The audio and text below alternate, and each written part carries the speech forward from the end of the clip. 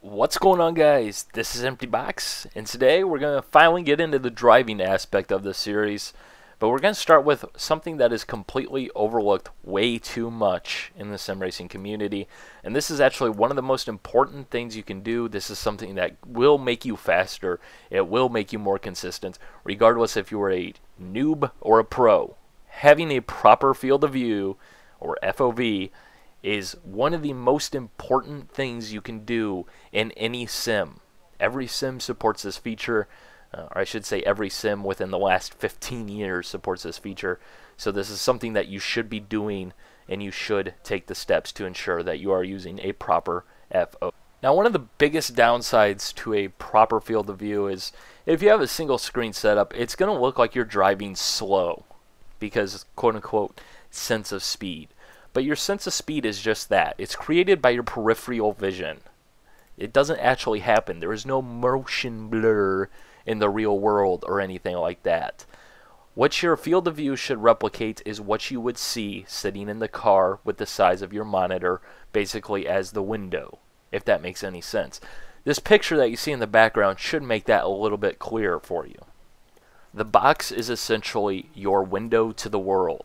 As the box gets smaller, your field of view is decreasing. As the box gets larger, your field of view is increasing. But your field of view should replicate what you actually see in the real world, and there is a mathematical calculation for this, which you can find down in the description down below, and alternatively within the iRacing sim if you are a member over there. This is something that, by the way, you should bug every sim racing developer out there for, because it should be something that is in with every sim on the market. It is that important. You might be wondering why you need a field of view calculator, especially if you're familiar with FPS games where usually you just crank it up to 80 or 90 or whatever you feel comfortable with. But there is only one mathematically correct answer to the field of view.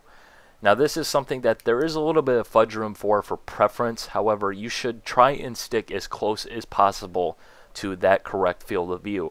This will make sure that everything is as you naturally see it. The dashboard looks the size that it would look like if you're actually sitting in the car. The distance looks like the distance it should, accounting for the fact that monitors have a much lower resolution than your eyeball does. Everything should look natural, and this will allow you to become more immersed. It will make the car feel more in control. It will make you faster. It will make you more consistent. It will make everything easier, and it is definitely worth sticking through the initial stage of feels like I'm going so slow, because it is an improvement. It is that big of a deal. Now, what you're seeing in the background is a couple of screenshots that illustrate the field of view within iRacing.com, and the same applies to any other sim. It's not just iRacing. Here in this particular example, we're looking at the Dallara IndyCar at Daytona Road Course, which I'll show some laps of with different field of views here in a moment. What you can see is the fact that everything should be the correct size. This is going to change depending on your setup. This is why there are field of view calculators out there. If I move my monitor closer, I can run a higher field of view. If you think about glasses, or alternatively perhaps more fitting, a helmet-mounted display such as the Oculus Rift, it's a really small screen, but it's really, really close to your face, so you get a huge field of view. If you have, a 30-inch TV 16 feet away, you're going to have a really small window to the world. So that's why you want to try and get your monitor as close as you possibly can, as comfortably as you can. Don't go blind in the process. That way you can get a larger field of view. Why do you want a large field of view? Because that way you get more information on screen, and at the same time it is still correct to how it should actually look. This will mean you'll have more peripheral vision. You'll be able to see more of the track. You're going to be able to see your mirrors maybe, perhaps.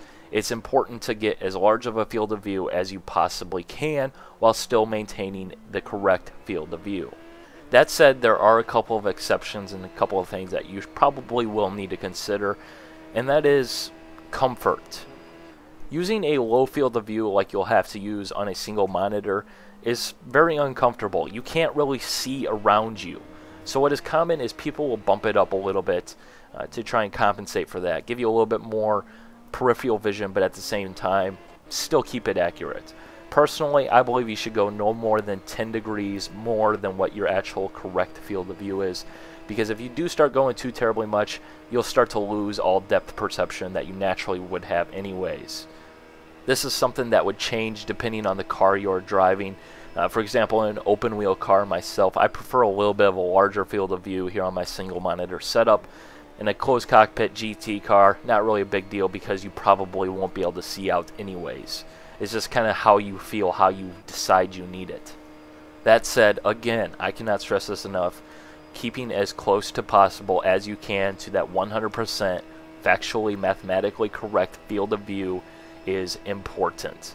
The closer you can get it, the closer you can put up with, and it will be a learning experience if you're not used to it, the better it will be as an end result. Like I said, you will be faster, you'll be more consistent, you'll be more in control, which ideally is something that everybody wants to be.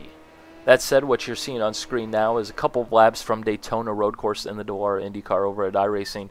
And look at the difference in the field of views. This is what I want to really stress with this video and why I did both the pictures as well as the videos. Just notice how much faster it looks like I'm going into the brake zones. That's less control. That's less car placement. You know, if you look at turn 1 here at Daytona on the road course, it's scary at a high field of view because everything's just moving by so fast and you have a really narrow window to actually hit here. But once you actually get the correct field of view and see things as you properly should be, the car is much more placeable, much more controllable, much less scary, much more in control, which will make you faster. It will make you safer. It is that big of a deal. And I mean it. Again, use the mathematical correct field of view for your setup and you will definitely be profiting.